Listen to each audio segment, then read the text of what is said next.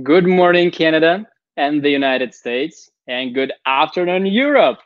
Welcome to our inaugural International Arts Conference, Cultures Campus, How the Industry Keeps Beating Day 2. My name is Mikita Arlo, and I will be your host for today. First of all, I want to thank everyone who joined us yesterday. We had a very saturated day, and for those folks joining us today, you actually still have access to yesterday's sessions, and all you need to do is just log into Crowdcast just as you did now and click the content button on the top left and select this session you're interested in. So I want to thank all of you coming here today. And today we have almost 500 attendees from so many different countries of the world. And it's almost 100 more than we had yesterday. So the bets are rising. Thanks to every single one of you. And now for a welcome word, I want to invite the Director of Center for Creative Business Innovation and Hamburg Galleries, Jennifer Gordon. Jennifer, take it away.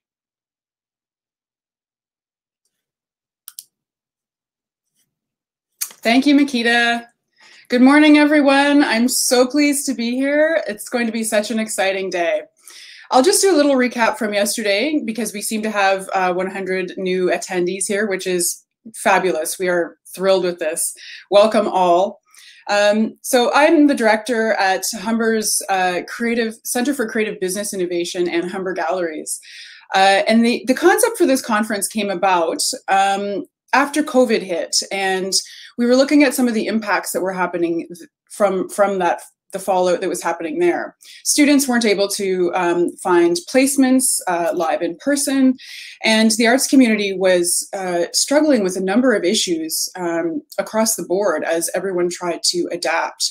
And then, added to that became the anti-racist issues that are impacting everyone. And we came together and we thought this is a place where we need to have an open space, maybe a safe space for some dangerous dialogue inside here. So welcome everyone, and we're thrilled that you're here. The CCBI, just so you know, is a new center of innovation within Humber, and it's built around industry bringing us their problems. That can be anything to do with audience, to do with marketing. It can be big questions. It can be small specifics that need a fee-for-service type of a fix on something. So anything that you have like that, feel free to reach out. I think there's lots of things that are coming up as we move through this conference today to look toward for future. We really need to thank our partners, Work and Culture. So big thanks to Work and Culture for supporting us and for mentoring us through this and for doing all the amazing outreach that they have accomplished. We would not have the audience we have right now without you on board and without your expertise in assisting us. So big thank you to you. When we looked at yesterday, I had a few thoughts that sort of popped up, and I'm just going to run through these in random. And if you have the same thoughts, that'd be great. If you have different thoughts, we'd love to hear them too, right? These are just things that were sort of sticking in my mind as we moved forward. Everything is so tied together. That's the first thing. None of these sessions sort of stands alone. They all weave into each other with overlapping themes and overlapping concerns. How do we untangle money and power from gaze and from access and value, and who determines those and who evaluates those pieces? These are all woven together quite densely in the systems we currently have set up. So this is a great opportunity to start looking at some of those systems and seeing how we can rebuild and recover in ways that are more healthy, more inclusive, and more reflective of who we are and who we want to be. The second thing I thought of was that no one, including the large, what we traditionally think of as well-resourced organizations with longer histories, have any idea how to measure success right now. In some ways, that's a little daunting, but in a lot of ways, it's comforting, right? We're all struggling with the same thing. We've moved everything online. How do we evaluate this?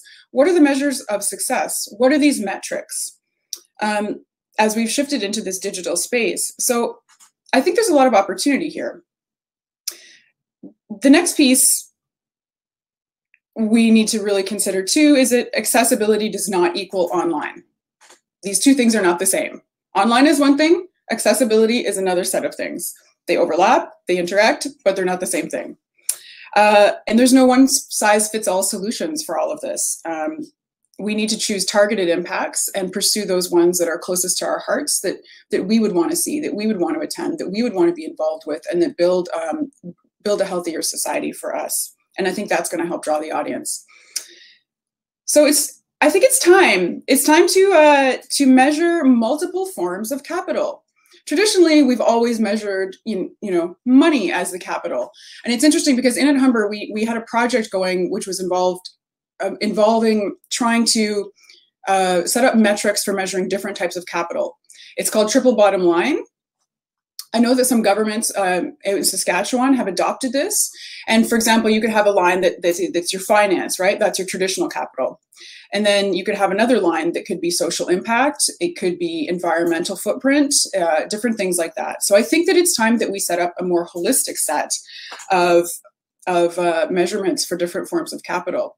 Opportunity, I'm excited. The fourth piece is that a lot of people are carrying a lot of weight right now. And I'm looking at you, BIPOC and other marginalized communities, and some folks are tired, and hope can be a dangerous thing right now. So for those of us in power positions, let's take up some of that burden, do the work for ourselves, and really fight for anti-racist and anti-oppression change from within. Thanks today, especially to our activism panel, for making space in the middle of the pandemic of anti-Black racism that is going on. We know that your time is an extremely valuable capital. This is a non sequitur here, but those of you who are joining us yesterday, sober, day distance, comedy seems to work. It was really interesting, and congrats to Ms. Tolov for taking the risk and not being able to see and read her audience and still delivering what was a bang-up, energy-raising performance. So it's been really interesting to watch how performance is affected when we move into the digital space, what the limitations are, and how we can work with those and leverage them. The next thing is that some artists actually don't want to perform virtually. So big love and applause to those that were willing to do that with us and to take that risk. We're really appreciative of that. And the performances have been outstanding. And I know we have 2 more today that are going to blow everybody away. Money is a tough topic. That's my next point. A lot of people seem to want to avoid talking about it right now. So thanks again to our panelists today on that finance discussion and on broaching that. And what do we do about money in a situation like this that is so challenging for everyone?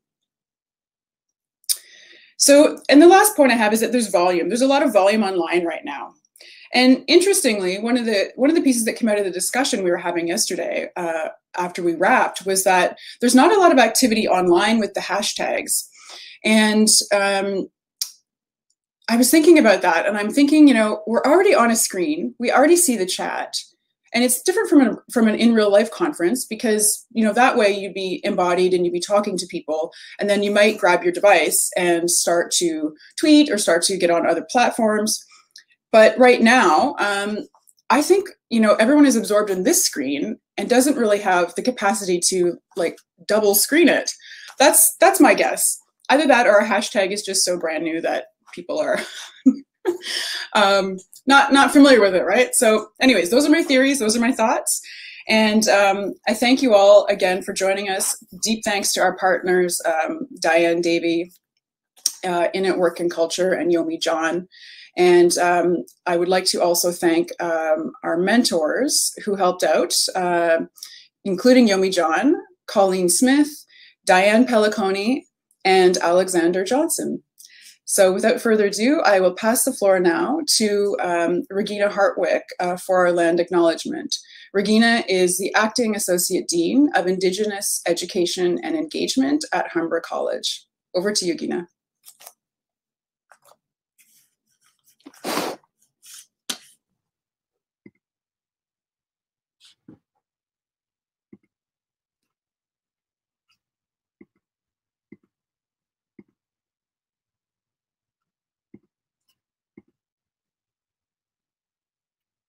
Okay, so I just have to pull up my PowerPoint.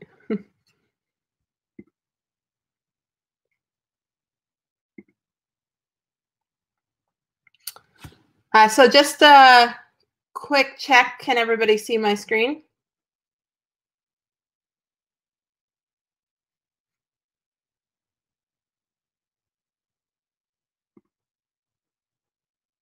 Okay, good. Okay, so I wanted to begin by introducing myself and talking a bit about what we're actually here in the context of this part of the presentation to really do. And so we're thinking about the land spaces that we're all connected to. And so in the global scheme, the earth is our dish. It is that place that provides for us, and we're all eating out of one spoon. And so in the context of today, I want to honor Indigenous histories and the traditional territories that we're all connected to.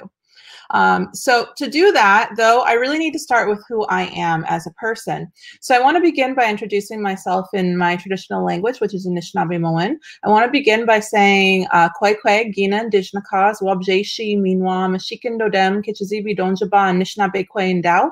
So in that, so that's like a traditional greeting where, you know, I talk about all those things that really shape me. And so the first thing I talked about, Gina Indigenous, that just means that's what my name Gina, is. we're sorry, we can't see your presentation. Can you please turn it on? Oh, okay. So I think I might need to share, because I have the presentation showing. Maybe there's something wrong there. Let me try to share my screen again.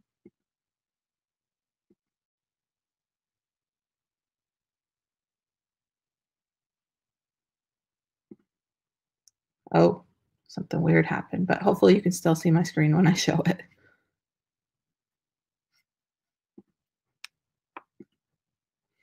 Can you see my screen? Yes, I can see it. Yes, thank you. Okay, good. So going back to introducing myself. So I talked about that my name was Gina. Another name that I have is Dewinjige Megaze, which is searching eagle. And so that talks a little bit also about who I am and my path and progression in life. And so the meaning around my name will change, but at this current moment in my life, it's really about finding my own identity as an Anishinaabe Kwe, which just really means that I'm an Algonquin Anishinaabe woman. And then also, you know, part of my responsibilities as a result of the education that I've been given, the teachings I've been given, and the experiences I've had throughout my life, and where I kind of am in you know, like even my professional journey is really to help others find their identities, to feel safe and secure in who they are. And so it's a lot of what I do even at Humber in my acting associate dean position is to really create those structures through which Indigenous students, Indigenous faculty, staff and administrators within the context of our institution can feel that safety, can really learn about who they are, learn about the histories that shape them, and really determine how they're going to move forward. And then, you know, to create change on the ground in Indigenous communities. That's a big part of my path and progression and my focus in life right now. And so I also come from the Kichizibi, which is the Ottawa River Valley. I'm a member of Ardok Algonquin First Nation, and I'm a member of the Martin clan. And then I'm also related to the Turtle clan on my mother's side. And so through those, through that little bit there, what you begin to understand is that I am, in fact, a visitor within a territory that is the treaty and traditional lands of the Mississaugas of the Credit.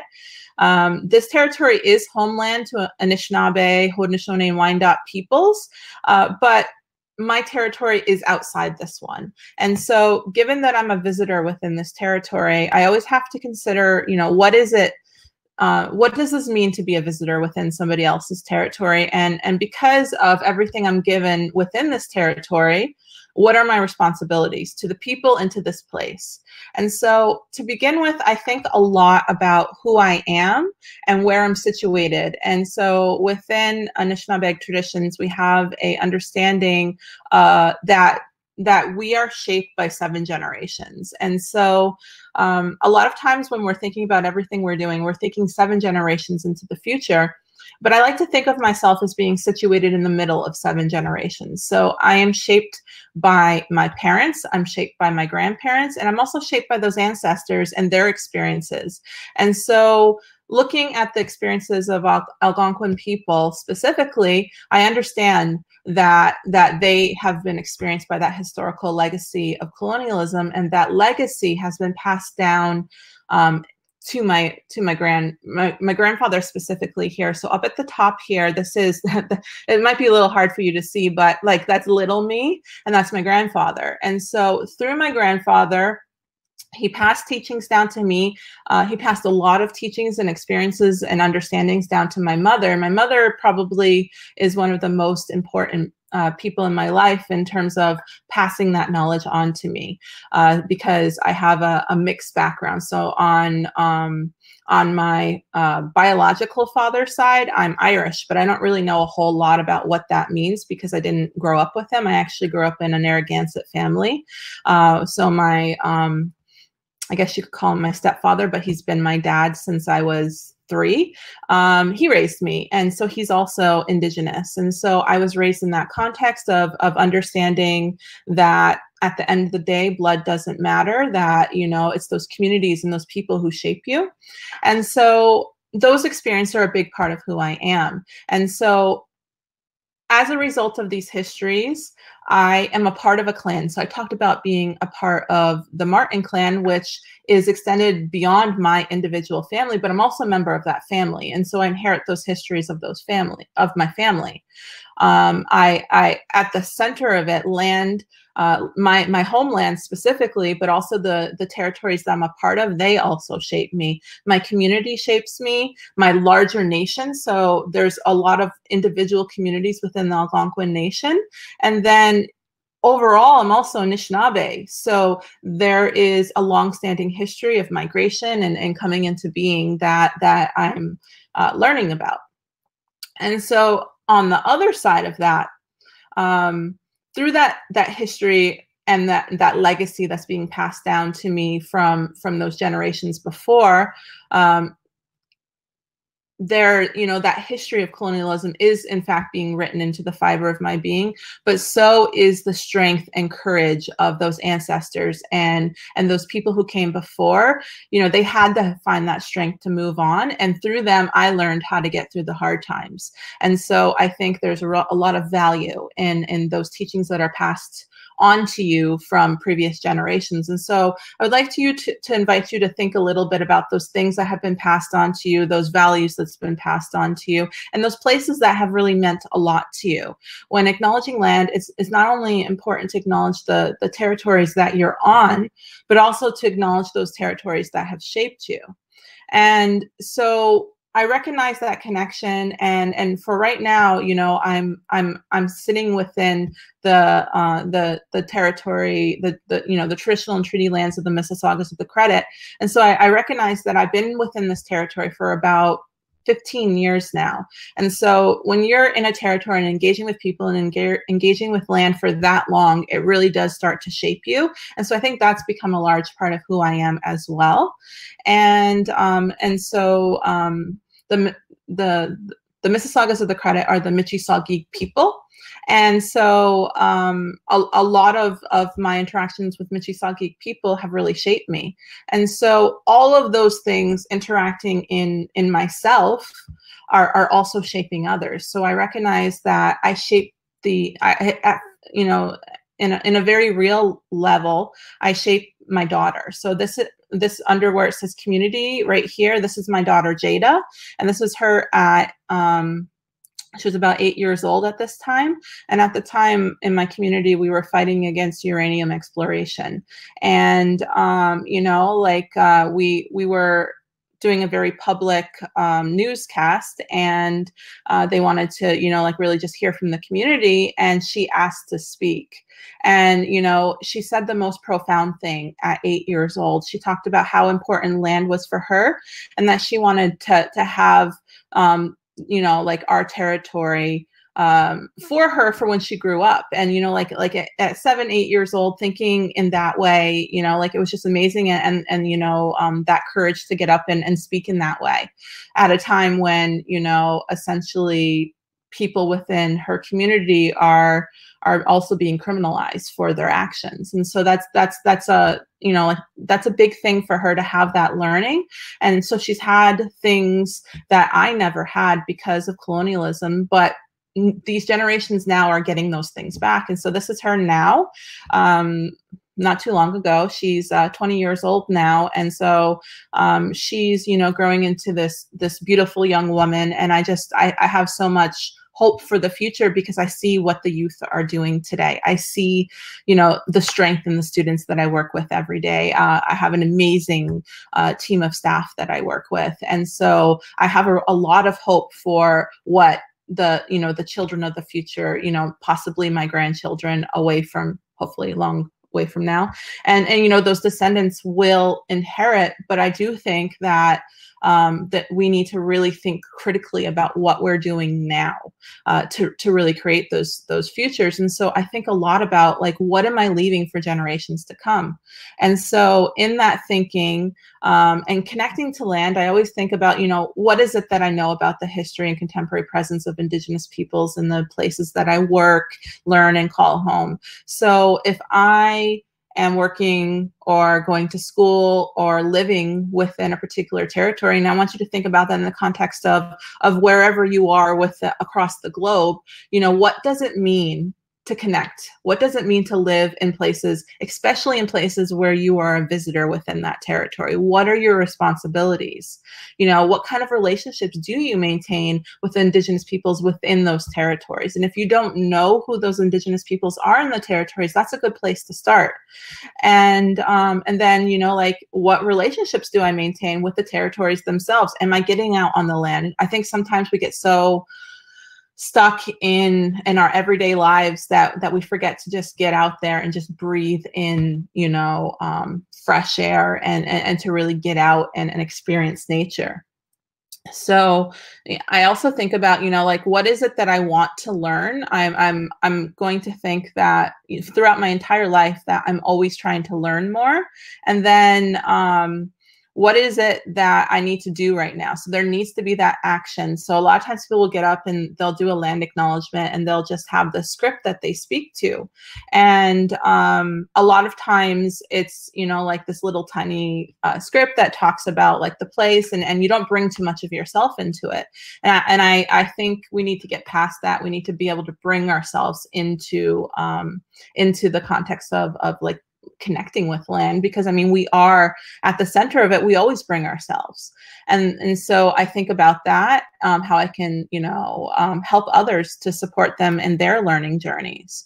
And so one of the really big understandings that has really, really guided my thinking about how I connect to land is this dish with one spoon wampum. So right here, what you see is a wampum belt. These beads right here are made by the quahog. It comes from the quahog shell. So these are white, and these are generally like a purple color. And so this is what, you know, historically our governance and our stories were contained within these wampum belts. And so this is an agreement traditionally it was between Haudenosaunee and Anishinaabe people.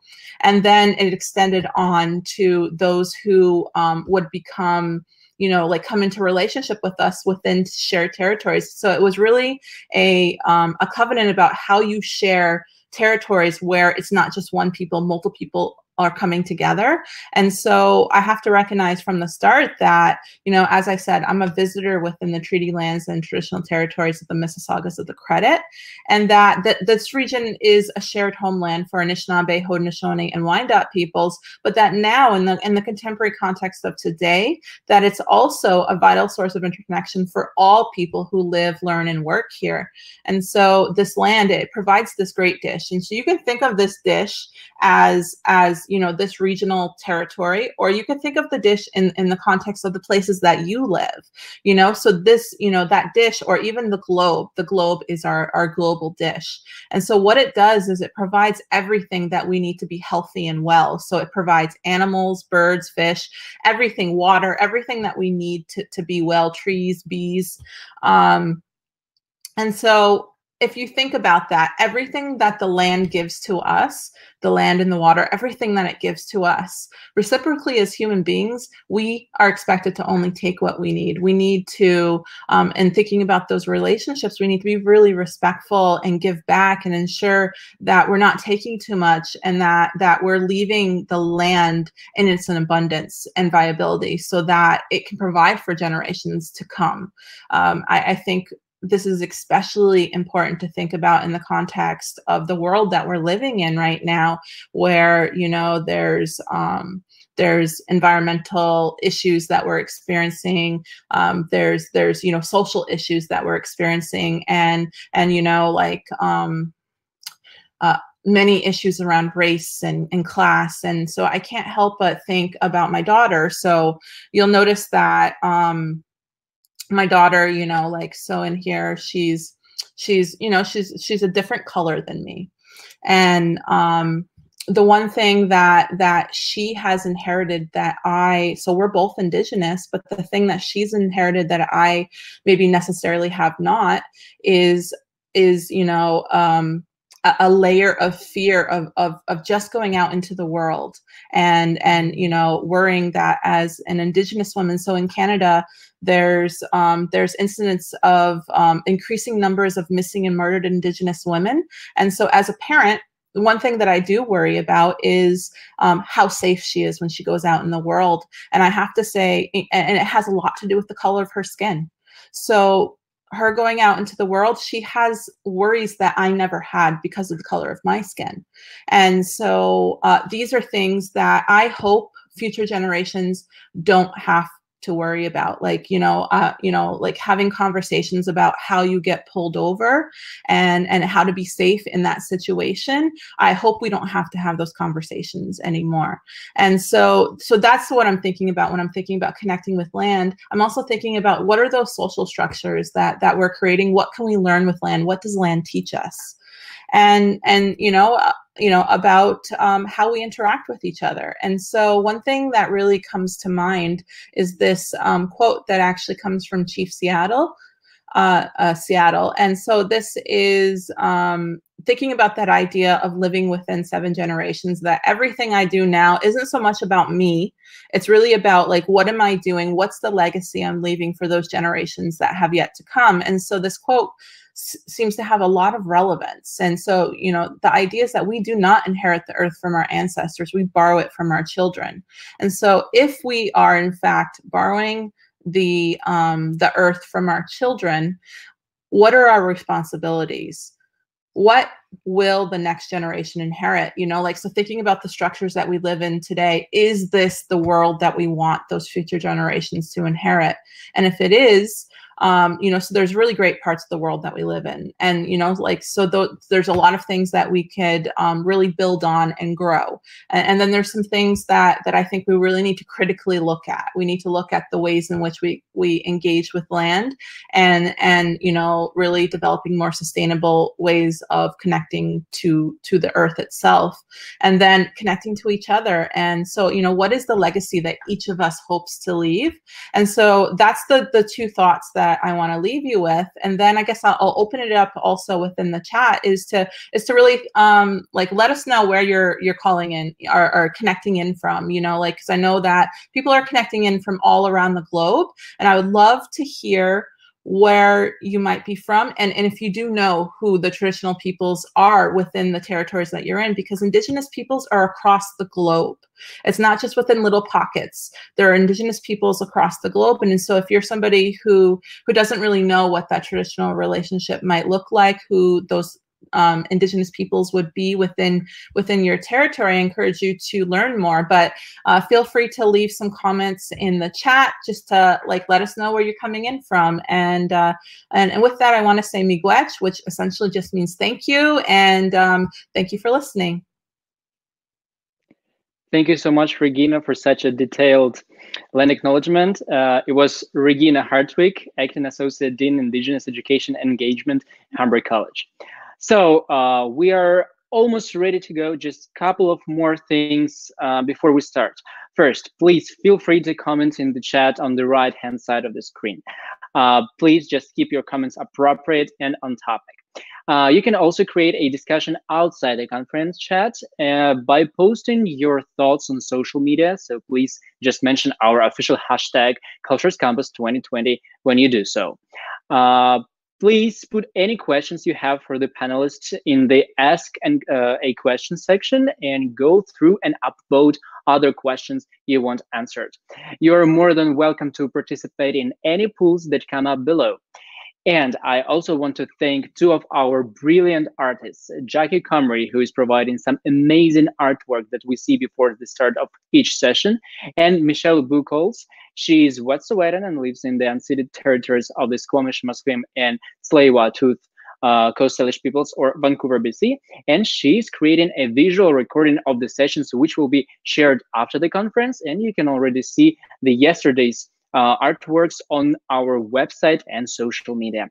So we are ready for our first session for today.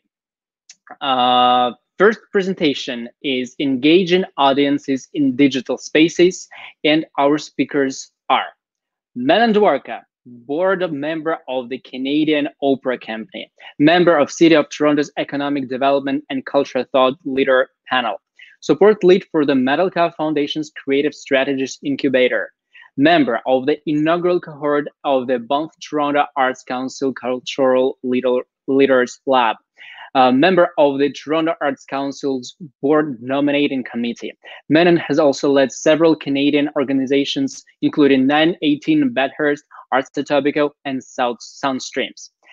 Charity Chen is an arts professional with a long-standing history of working across practices and communities. She is currently the Performing Arts Manager at the Aga Khan Museum. In addition to Toronto, she has worked in Montreal, throughout the United States, Europe, and Latin America, including time spent at organizations such as Ontario Science Centre, Pride Toronto, Production Super Music, and others. So, Menon and Charity, we are ready to welcome you. The stage is yours.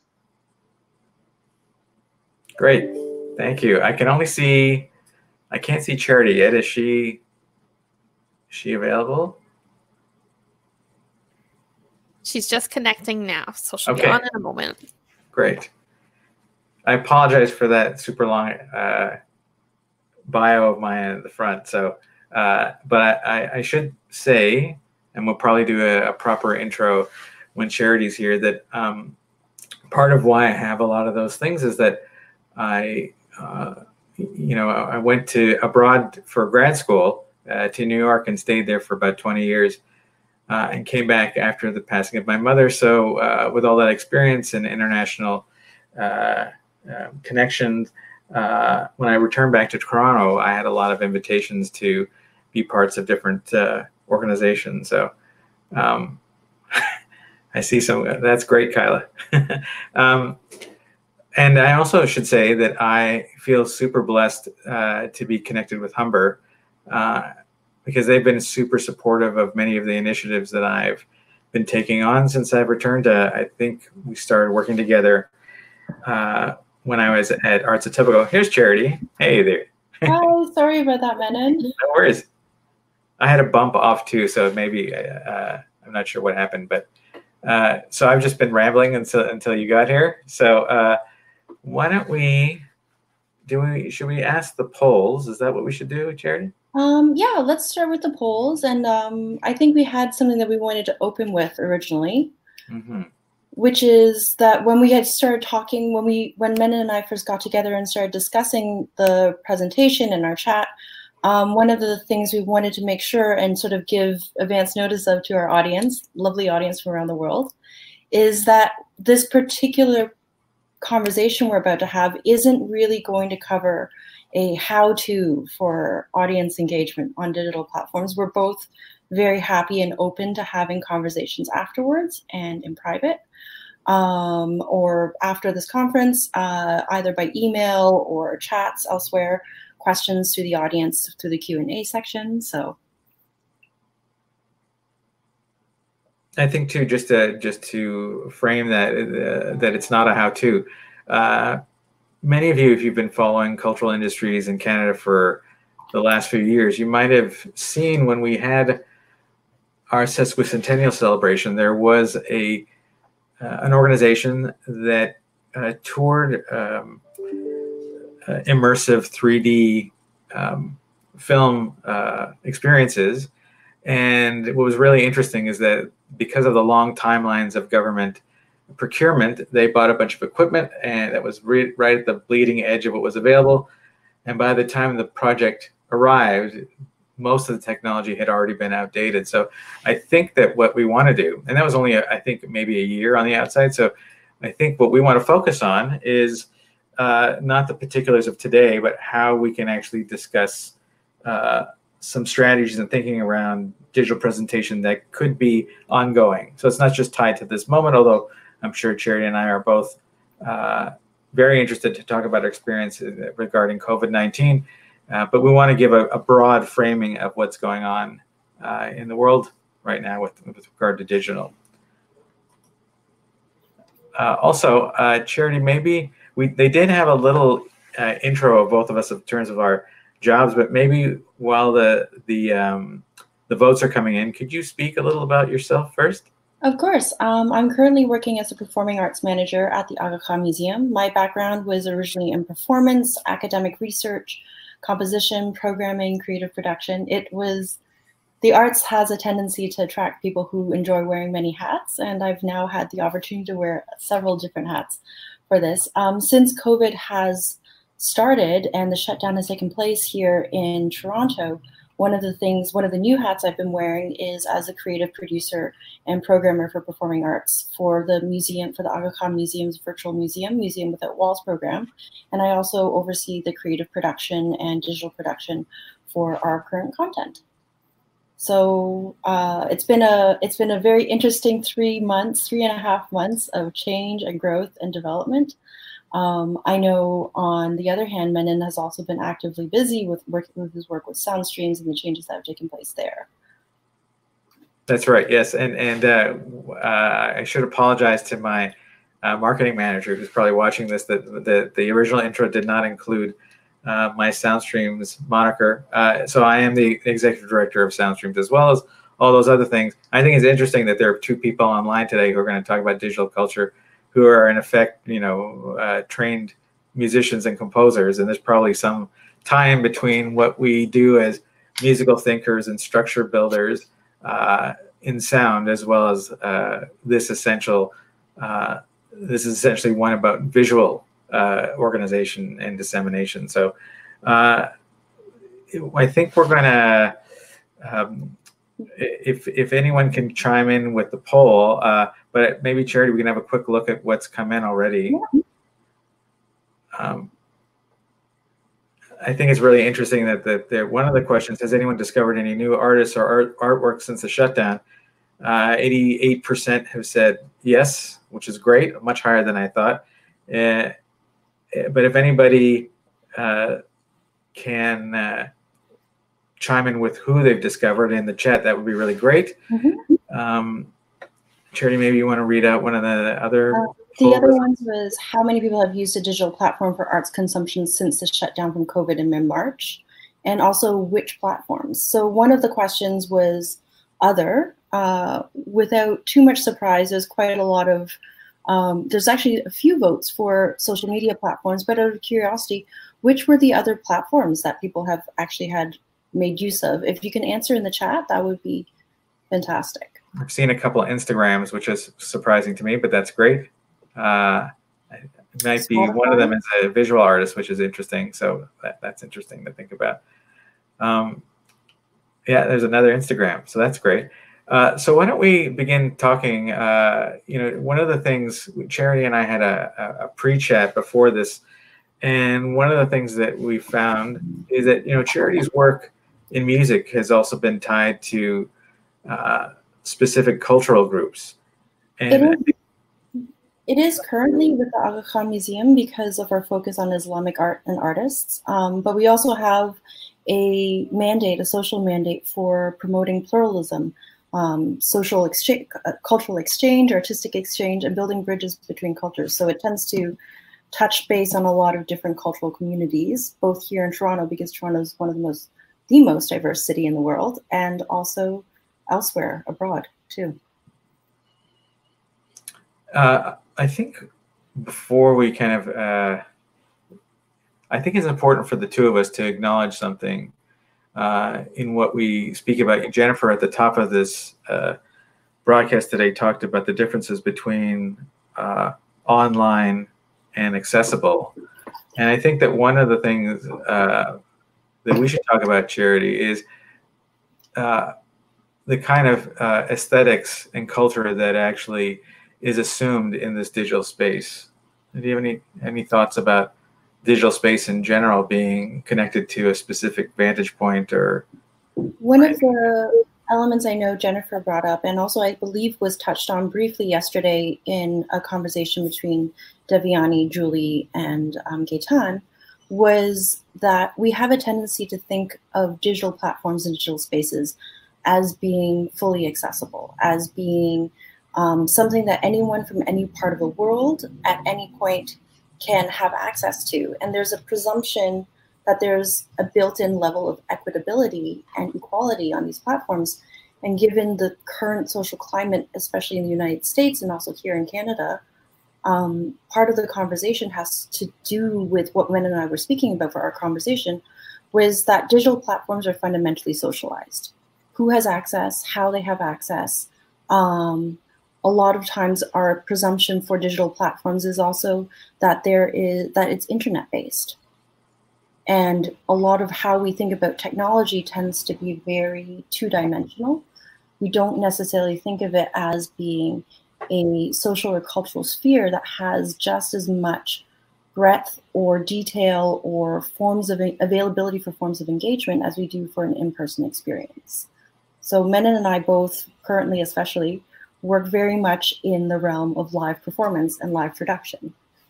And we're fortunate in that when we do those presentations, a lot of our work is already inherently, the socializations are perhaps more visible because we've spent more time thinking about how those socializations take place, how audience members interact or consume or engage with what's being presented on the stage.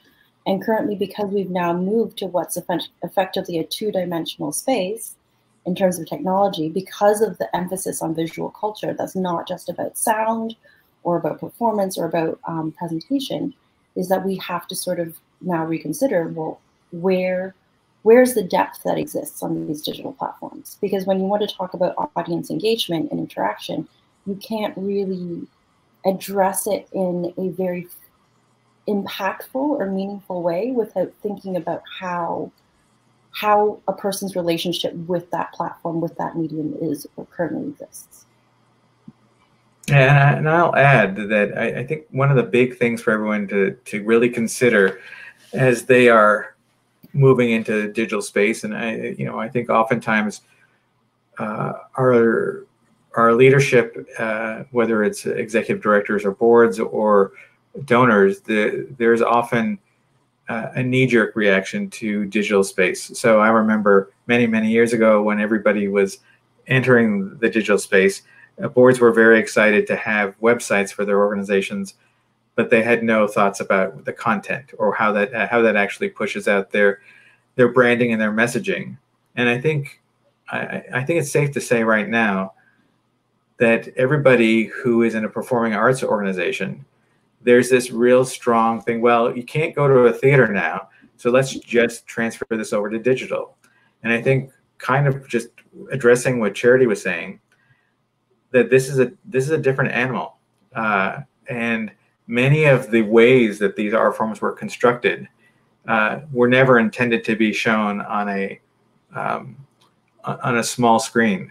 This is I'm assuming that this is a PG rated talk, but if anyone is interested, there's a YouTube video of someone asking David Lynch about what his thoughts are about seeing a movie on a phone.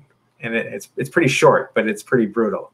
And I think one of the things that we really need to keep in mind is that digital accessibility is not like TV with a keyboard attached to it.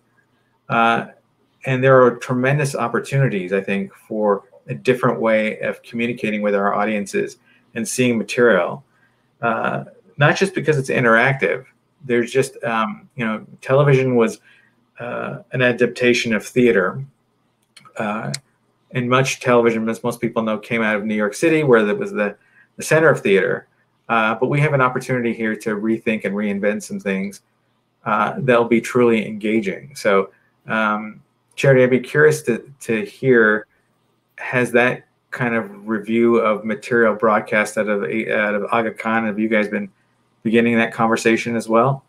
We have, to some extent. We had originally planned to have a virtual museum, but the timeline for rolling out this project was fast forwarded very rapidly. Yeah, sure. In the course of the last couple of months, I got the feeling that many arts organizations over the first few weeks, especially for COVID during the shutdown, ended up having a lot of scrambling to see how they did, what they did, how they could continue reaching and engaging their audiences, their donors, their members, the arts lovers that make up their community. And what was exciting at that time was that a lot of the initiatives that grew out were actually artist-led. So a number of projects such as Urgent, run by Mark Marchik, other programs where artists would just take their cell phones and do recordings of themselves performing, and you got an opportunity, TO Live's living room performances as well.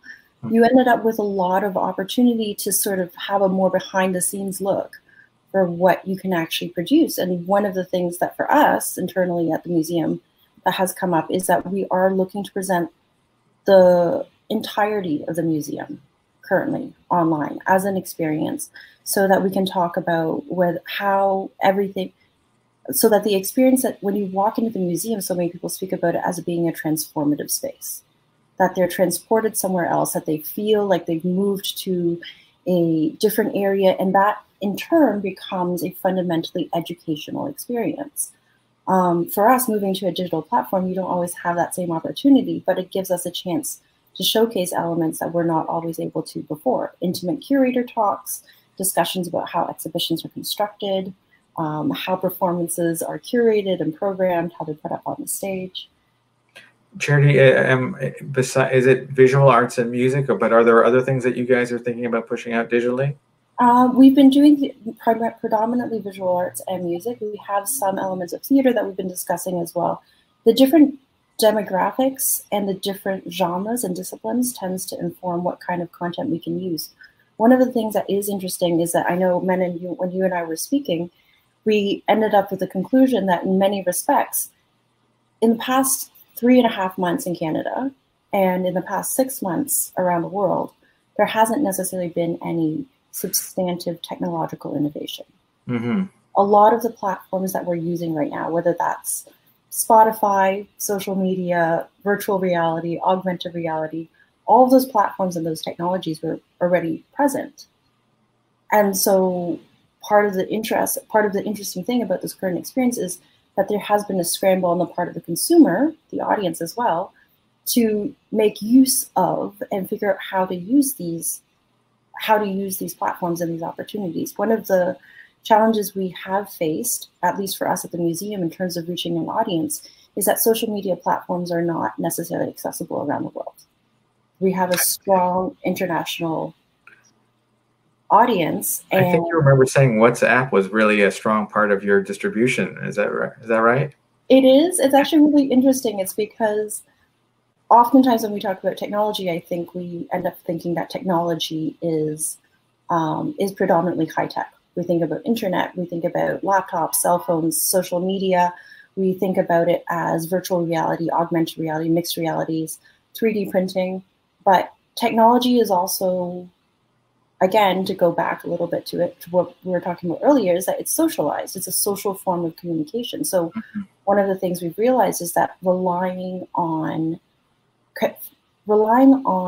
a very personal and what might be considered more low-tech form of communication has been much more effective and engaging. So in addition to social media channels or e-newsletters and websites, we actually have a team that sends out the information for our programming every week through WhatsApp channels to various WhatsApp groups. And are you able to see the reach of those easily, or how do you know of those? It's interesting. One of the things we had talked about was also how do you track it? How do you measure success in this digital world? You can go to Facebook, you can go to YouTube, you can get statistics. You have click-through rates and open rates, but is that a measure of engagement? I think that's an issue that we've been really grappling with at Soundstreams, because we're a performance organization. And we paused our season because we're still trying to figure out what's feasible next year. We thought, well, what could we do to take the place of concerts that would keep our subscribers connected to us? And so we're launching this insider program. And in many ways, Charity, it addresses something that you've been saying about it doesn't use any new technology. It really is a way we've communicated to a small group of people that we want to re-envisage a new way forward for Soundstreams, and we want input for the people who care about us. So what this digital initiative is really going to do is put me and my team in a room with a small group of people so we can actually have, real connection. I mean, because I think when it comes down to this, and I'm very interested in issues of digital connection, and I have a long history of dealing with technology in the arts. But, it's kind of like talking about the hammers and nails instead of talking about the architecture of your dream house, right? And I think that it's good to have people who are versed in those things. But what we really need to do is, at the end of the day, say how much engagement are we going to get? And when I mean engagement, it isn't something I can roll up into a CADAC form or something like that. I really want to know, was someone able to better understand where we think we're going? And can I better understand who's on the receiving end of this thing? And I think before, there were genuine efforts about thinking through, measuring seat numbers and having public talkbacks and things like that. But I think understanding what our fans are desirous of and where they want us to lead, and really engaging with feedback, that's where we've been leaning. We did something, if I can take a minute here just to talk about a very specific example. Because like many organizations, obviously to every, the 500, the 477 people online right now, I'm a person of color, visible minority here in Canada. And when the events of Mr. Floyd's murder happened, there was a lot of pressure on organizations to say something publicly. But I also wanted to make sure that there were a number of organizations that put things out that were just, they used their social channels to say they were in solidarity, but nothing about their hiring practice or curatorial practice or fundraising even said anything about those things. If anyone's curious, I worked with the Canadian Opera Company to craft their response, and I think it's a mea culpa. It's like, hey, we did some stuff that was wrong, but here's how we're going to fix it going forward, and we want you to be part of this. We did something where we published some content in a newsletter and on our social channels about Steve Reich, an American minimalist composer, who is someone who anybody would normally associate with us. We presented lots of Steve Reich, and in fact, we're hoping to celebrate his 85th birthday in Toronto again next season. But we picked a very specific piece to talk about him on that newsletter, and it was a piece called Come Out.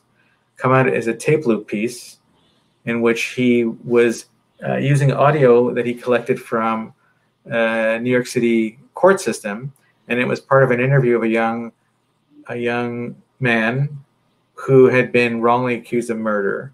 And he and a group of, I can't remember the name, but if it was the Harlem Six or something like that, but they were a group, and it was in the late 60s. he took this loop of dialogue where one of the boys said, I had to poke myself to show the police where the bruised blood I had to come out to show them. And so that phrase, come out to show them, was just interesting in its rhythmic pattern. But obviously the context of that piece, and it was another context of a young African-American male being accused of murder and beaten by police. We didn't put ourselves in the middle of the context of that piece or the background. We just shared that. And it was really interesting. We had a tremendous amount of feedback of people saying, hey, this was really great. Like, this is a lot of information and I had no idea. And kudos for you for finding something that was connected to the moment, that wasn't just, a hot button topic, as it were, or something that or a statement that would have just easily aligned us and let us off the hook. So I know that was a long response to that thought, but I really feel that there are ways to connect with people, and the digital is just a means of doing this. But having opportunities to actually hear back from the people that support us are really important. You have any thoughts or any response to that, Charity, about what those points I made? It's funny. I was, as you were right before you were speaking, one of the thoughts that was going through my head was, well, how do we define interaction? Right. We've talked about it a little bit, and from a grant reporting or financial or administrative perspective, there might be statistics, but how do we value it? How do we measure interaction, even in the real world? Right. Well, yeah. And also, because really when you're in the arts, you're not doing it to sell tickets. You're not doing it to have the number of seats. You have to collect and report those statistics. But is interaction a accurate measure of impact? Is it?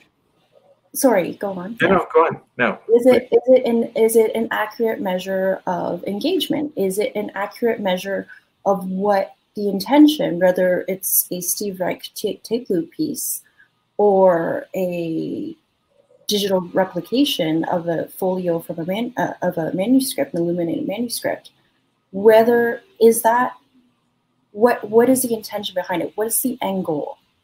Art is supposed to transform. It's supposed to educate. It's supposed to broaden horizons. And a digital platform and audience engagement means that in some cases, we might not see that interaction and we might not see that impact. Social media, and even speaking about, social media has the capacity to offer so much easy access for calls to action, whether that's for addressing social injustice, for addressing engagement with the arts.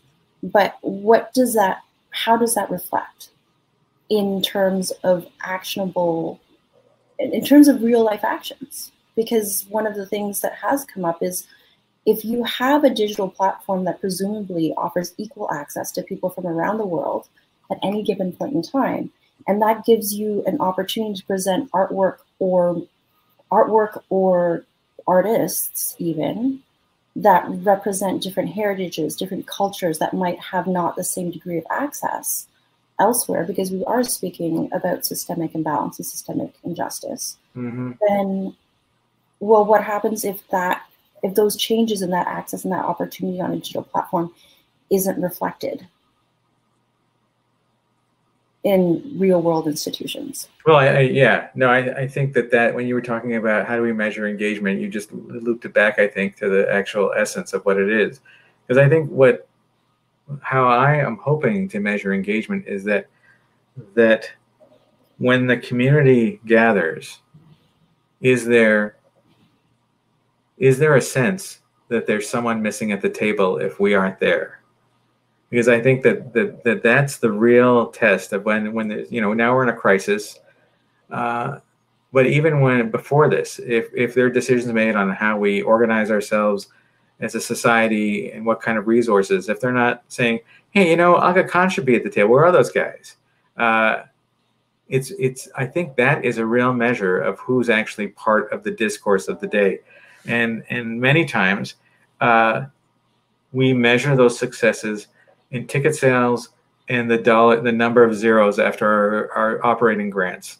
And I think that you and I both have seen many organizations that receive quite a lot of support and have a lot of ticket sales, but when it comes down to actually shaping how we build the world, many of those organizations aren't there. In fact, they're notably absent from what's going on, because we can keep a moving target of what engagement really is, but when I think about how we measure connection, right? This sounds corny. It maybe shows that I gotta have a good 20 years on you, whatever. As I think about family, I think about how do we measure the connection of our mothers and fathers and our siblings, right? And how we know we have family is that when there's a crisis, they're there. They're actually present and willing to give and support and share all the learnings that they've had from whatever they've come in contact with. And I would hope that as art enlightened people, that when people need things from us or organizations, our engagement with the big-hearted artists over all of the course of art making, over the history of art making, that we can bring that light into these conversations in a way that's not measured in the way that has failed us so often. The things you were talking about, Charity. It's not about ticket sales or it's about can we support others beyond our specific work. It's supporting, and it's also, I feel we've had many conversations, you and I, and also just the industry in general, about more broadly about that this is an opportunity for people to rebuild, to reimagine, to recreate a new future. And we do have a tendency to think that, okay, well, we can now replicate what has happened before in our day-to-day experience and our lived experience in the physical realm rather than the virtual. And that somehow that becomes the new normal online. And if we have this opportunity to say, okay, well, we have these new technologies, we have these opportunities for connection, what can we do with it? And is it necessarily on as broad-reaching a scale as we might like to think, right? That there's 20 different people tuning in from 20 different countries. Mm-hmm. One of the interesting projects that's taking place is that a few months ago, our education department at the museum launched a school field trip, a virtual field trip tour with an organization in Mombasa, and that they were able to bring a group of school children who would otherwise physically not be able to visit the museum into the space to have an engaged one-on-one interaction with a curator touring our galleries. Another project that part of our digital and IT team has been working on is working through mixed reality and augmented reality and 3D printing for art objects and artifacts. I know, speaking for other organizations in town, someplace like Tapestry Opera has also launched a virtual reality opera experience. Mm-hmm. I think all of those, a couple of years ago, I think the City of Toronto actually presented a virtual reality piece, where they imagined what would happen if nature took over Toronto, the world. And what's exciting is that in all those instances, those projects had the opportunity to engage audiences in a way that wasn't just about numbers. It physically, or quite literally, dropped them into a new reimagined reality. And that's one of the benefits of a digital platform, especially when you're talking about interaction engagement, right? It's not, sometimes there's low stakes engagement. You send an emoji, you type a comment. But thank you very much for the comments, everyone. So there's a level of low stakes engagement, but then there's also the higher stakes kind of engagement, which is once you have this opportunity to see something different than what you have access to otherwise, how does that shape or change what you know? The web hasn't gotten any larger or smaller necessarily in the last 3 months. We've been more focused on it. And our value judgments and our value systems for what we see and what we consume and how we interact with digital technology has really also substantially increased. Mm-hmm. I will, I want to make sure I just cite one very simple low-tech example of technology's use in connecting us, which is, and I think you came to one of the last ones we had before COVID got shut down, but me and a colleague, Heather Kelly at the conservatory, run this monthly arts gathering, a cinq à sept, that people come to, and it's, people can just meet other people. But when COVID hit, we obviously couldn't do that, and we took it online, and the first initial ones were good, but after George Floyd's murder, I made a concerted effort to invite a number of my American friends on, because I realized for a lot of us in Canada, this was kind of looking through the glass at something that was evolving over there, and there wasn't a touch point to actually make it real in a lot of ways. And so we had this now, finally, the technology allowed us to have people from all over the world be there. And what was really interesting, we did it over Zoom, and we were able to use breakout rooms. And for those 20 minutes or so, people actually got to know each other much better in a way that they would have if we did it in person, because that protected space of being like, okay, we're 4 people, we're here for however many minutes.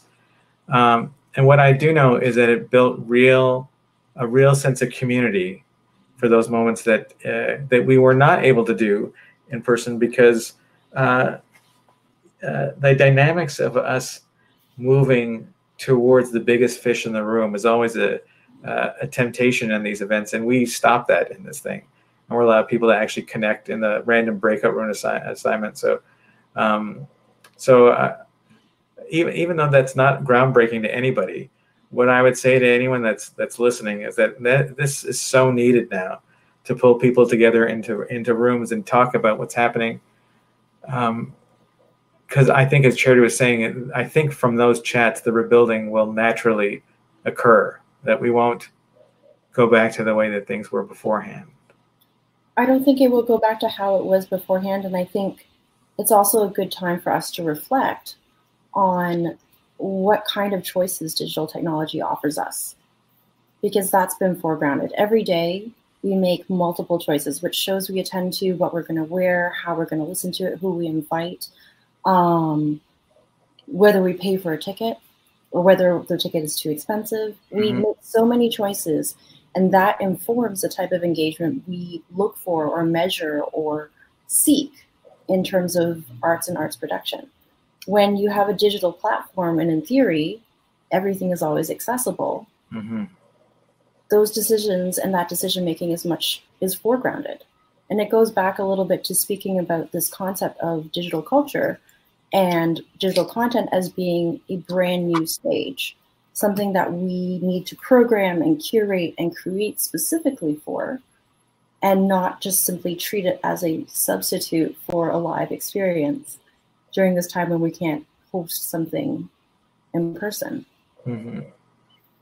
Charity, can I ask you, and we talked a little bit about this earlier too, we asked the audience about what they were watching and what they were connecting with digitally. Do you want to share anything that you may have seen or anything you're doing in these COVID times in terms of digital arts access? I have to admit, a lot of the videos I've been watching have to be the ones that I review for posting for our museum website. That being said, something I really enjoyed taking a look at was a lot of the Alvin Ailey productions, and also the Met Opera productions as well. And then there's been some community groups here in Toronto that have been facilitating live streams of performances specifically from India as well. So for me, one of the great opportunities is that you can see what people try to create given the current constraints. And I love that right now artists are really, really working to see how they can push those boundaries, change the shape of what we understand and what we experience, and to sort of, they on their own are redefining the terms and the expectations, the parameters for what we think of as live performance for music. What I was saying, it's so interesting that even though Charity and I are both come out of a music space, both of us have been watching a lot of Ailey on YouTube. And I was saying to Charity earlier that what was shocking to me, that I'm a huge fan of both Alvin Ailey and New York City Ballet, and thought of them as kind of like co-equal Everests in the mountain range of dance. But gosh, Ailey has just spent so much more time thinking about capturing their dance in video, that the production itself is of a much higher quality.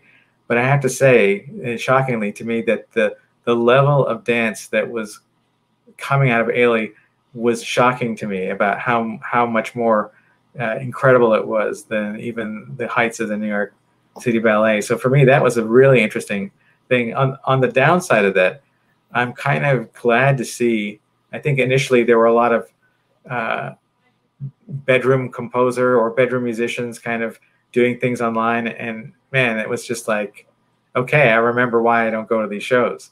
But I do have to say, surprisingly, and again, she's not someone I would have thought would have been delivering at such a high level, but the American singer and pianist Norah Jones is doing, I think, a daily YouTube cast, and she's destroying in that thing too. It's just it's so amazing to see someone, anyone with talent, being able to deliver it in such a personal and direct way. So yeah, I'm kind of surprised about that too. Charity, do you think? I think we should talk really quickly, because we're probably coming to the end, just about how digital is rolled out in an organization. We had talked a little bit about that with regard to like job description and work-life balance and things like that. Right now, it is a case of all hands on deck at our organization. And I chuckle because I think that's tends to always be the case at museums, or at arts institutions in general. But in this case, for us moving forward, one of the main questions we've had is, well, what do we look to? How is this new reality that we're all dealing with sustainable for the future, right? Is it a staffing resource? Is it a creative resource? Is it a reconceptualization of how we occupy space? Because the reality is that virtual will in all likelihood never diminish. It may not grow at the same speed or rate that we've become used to in the last several months, but we will be moving, everybody, and I know the museum certainly will be moving towards a hybrid reality, one where there is a physical museum and performances and places you can visit, take a look at art, listen to some music, but then there's also going to be a virtual one where in some ways, the possibilities are limitless. Mm-hmm. But in other ways, they're not, because we are bounded by certain restrictions that are in place, whether that is internet access available from around the world, whether or not certain social media platforms are easy to navigate for individuals of different demographics or abilities, whether or not social media platforms or various platforms, period, are accessible in different geographies. Mm-hmm. I know when we were discussing WhatsApp, one of the comments that did come up was that it tends to be used very much internationally, but not so much within Canada. And it was one of the discussions one of our conversations that came up, which was, in Canada and North America, United States, Canada, we tend to think of certain ways of connecting with people as being the norm. Facebook Messenger, email, Zoom calls now.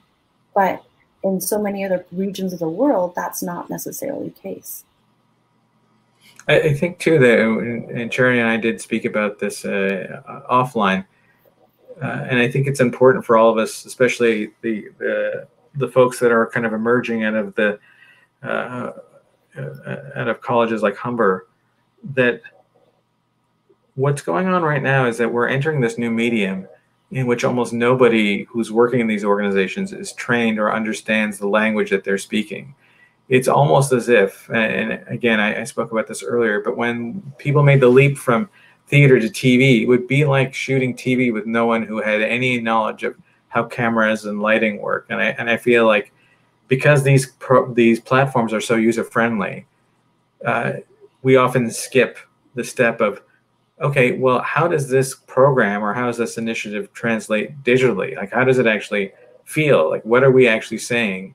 I mean, I don't want to put too fine or a point on this, but the fact that Charity and I are both locked into two separate boxes, I mean, it's actually not, it's a choice that someone has made, right? That to divide us here and to allow us a way to be less conversational than if we were looking at each other, if there was another vantage point. But I think oftentimes decisions being made about what happens in digital are made by people that if you asked around the table, and I would really urge everyone to do this, hey, are you guys actually watching any of this stuff on your own? Are you in part of this conversation? Or is this something that you just think that we should be doing? Because I hope we all have the courage to say, hey, we don't actually know what we're doing here. We need some help. And maybe there's room for people who do have audiovisual vocabulary that translates well into the digital space. And maybe we should get those people in our company. We should consult with them or whatever. But what I will say is this thing of Charity and I looking at that, I hope that that's not going to be that this somehow will be able to have a much more interactive, and we can, we are sharing space on your screens, but it's clearly delineated. And that's so against, I think, what this medium should be doing. Menon, Charity, just a quick friendly reminder that you have 10 more minutes to go. Thank you. Okay, thanks. Thank you. So I will keep this short. One of the things that I was going to say was, in terms of this delineation, Menon, that you're speaking about, one of the interesting things is that digital culture doesn't allow us, digital platforms doesn't currently allow us to make up for the richness of a real world experience. And that doesn't make it a poorer experience, right? But if you and I were sitting down in a cafe or at Insomnia, at one of your gatherings, we would have the opportunity to not only speak to each other, we'd be jumping in, we would interrupt. There would be moments where someone else would come by. There'd be ambient noise. There'd be sight and sound and smell and texture. Mm-hmm. And those experiences are not just, those elements are not just missing from a digital platform in many respects.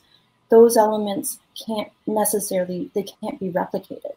And so the intimacy you assume you have, right? I remember having a really interesting conversation just yesterday with one of the performers that's going to be part of our flamenco festival this coming fall.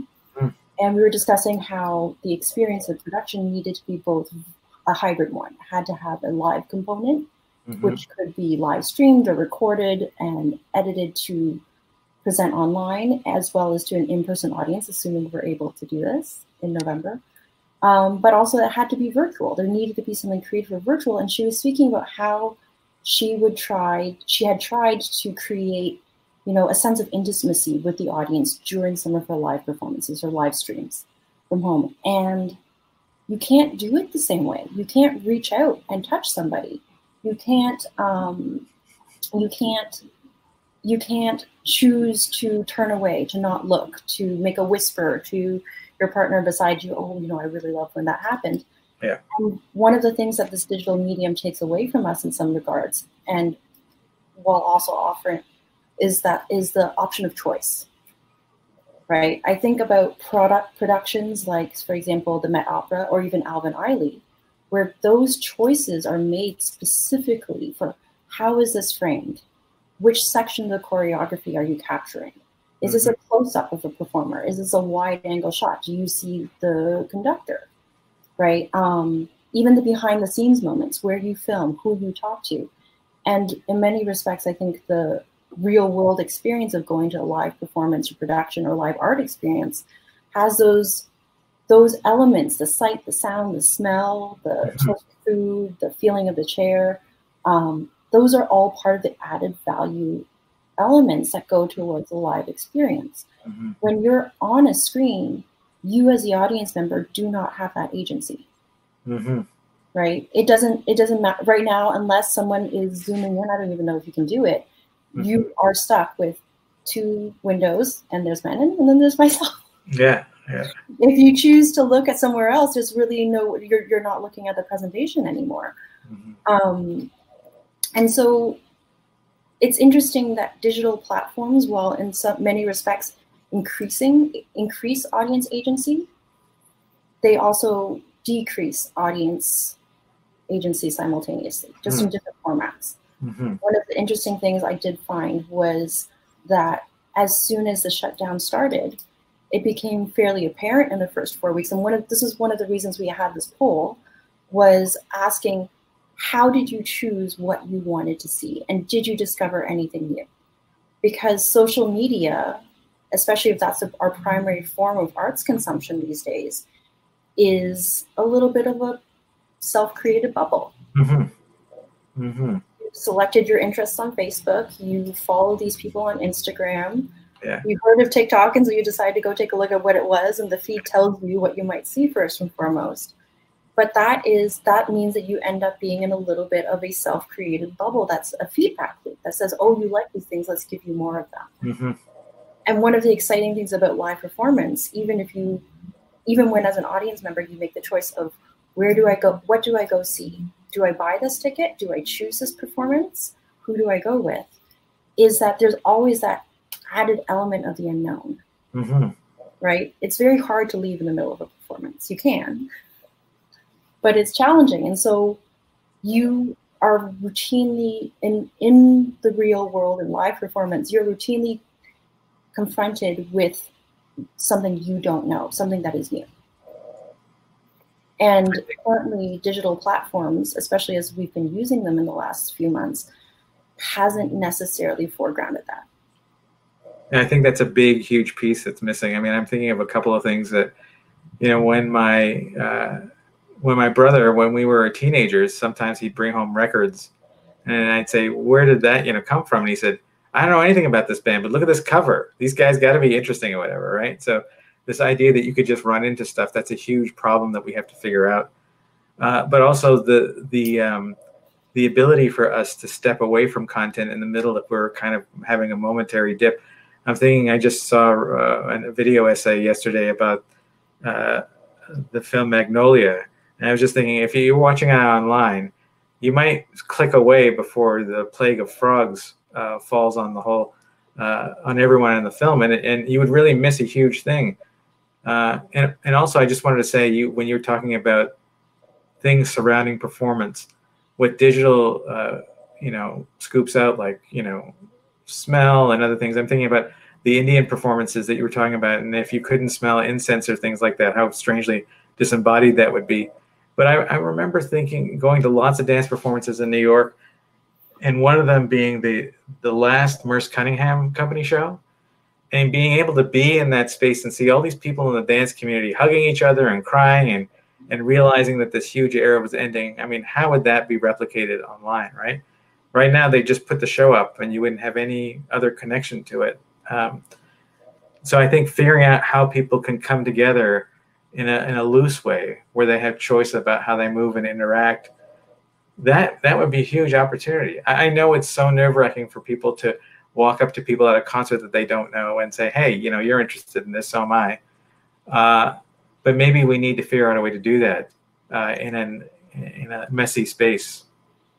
Speaking of messy spaces, it's a little bit of a fanciful notion, and I know we're running out of time here, so I will be quick. One of my dream realities for a hybrid scenario for especially performing arts, but also just arts in general, is a few years back when the Pokemon smartphone craze was taking place. One of my favorite things to see was literally groups of 5 to 20 people in person, out in public, chasing down Pokemon together, chasing down virtual Pokemon together. And I know it's a little bit silly because it's a video game, but part of it is also, well, how do you create community and how do you create a shared experience that makes the virtual as real as the real world? When I first moved back to Canada, my first gig was running 918 Bathurst. And I remember that it was a Pokemon Go site and people started showing up. And the board was like, well, should we do something about this? I said, are you kidding? We're a gathering space. People are actually coming. They're stepping in and they're splitting, right? So it was it's something like that we've got to figure out how to add to what we're currently offering. That would be great. I do think Pokemon Go is great place to sort of end this conversation. Maybe, yeah. But again, if anyone has questions afterwards, happy to answer or address offline or through questions or chat. Yeah, we're pretty easily findable on social media and whatever. So I'd love to connect with anyone who has. And I have to say that this opportunity has been really great for me because I didn't know Charity that well before, and I think she's just really an incredible person. I'm looking forward to seeing her career develop. We're so lucky to have her in Toronto. I have to say, Menon, I've had a really, really great experience working with you, talking with you. These conversations we've had, especially in the last week or so, have been some of the most illuminating and insightful and fulfilling. That's great. So thank you. Thanks. Thank you. Thank you guys so much. It was a very useful conversation, and I'm personally a Pokemon Go fan, so it was good to bring it up. Yeah, thank you. So now, please, I want to say to all of you that we're staying right where we are now, and there's no need to go to other session because my colleague Amanda will now introduce our artists, our first artist for today, and she will call you there. So please stay here, stay tuned. See you soon.